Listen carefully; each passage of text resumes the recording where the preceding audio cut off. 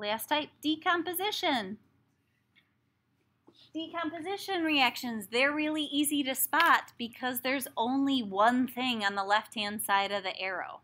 If there's only one chemical on the left-hand side of the arrow, it's going to be a decomposition because you can't smush it together with something else because there's nothing else there. You can't trade places because there's nothing else there. The only thing you can do is split up.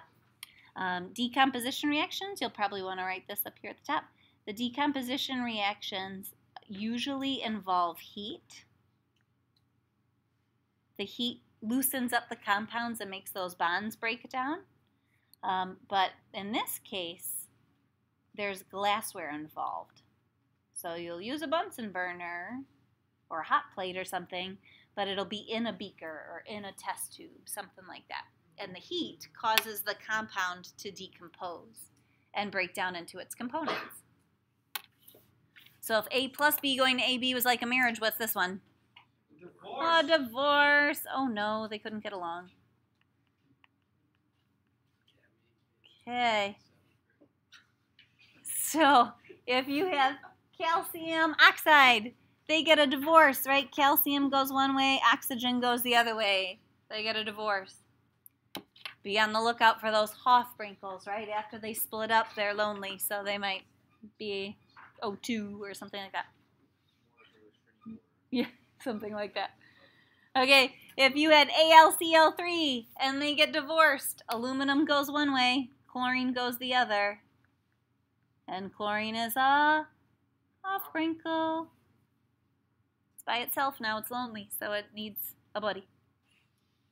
So we got to fix our chlorines now. 2, 2, 3. Okay. And these last couple examples here, carbonate and chlorate, when those guys decompose, they have very consistent decomposition patterns that you should know. These are partial memorize-y, partial solve for what happens. It's not as straight up as combustion, organic combustion is always CO2 plus water, but you do have some very consistent patterns. When carbonates, when you have those CO3s, carbonates, when they decompose, you're always going to get carbon dioxide as one product 100% of the time. You'll get carbon dioxide as one product. Well, if it starts with CO3 and then the other side CO2, it's like, where'd that other oxygen go? The other oxygen goes with whatever metal is there. So you'll always get CO2, and your other product is going to be the metal plus the leftover oxygen. Will be your other thing. So in this case, it's a magnesium plus oxygen.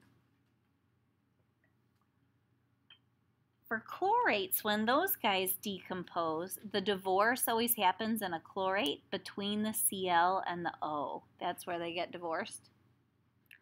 So the oxygen goes off by itself, and then the chlorine stays with whatever metal is there. So you will always get oxygen as a product. And then, then chlorine stays with whatever metal is there. So you'll get metal plus chlorine, whatever. That's your other guy.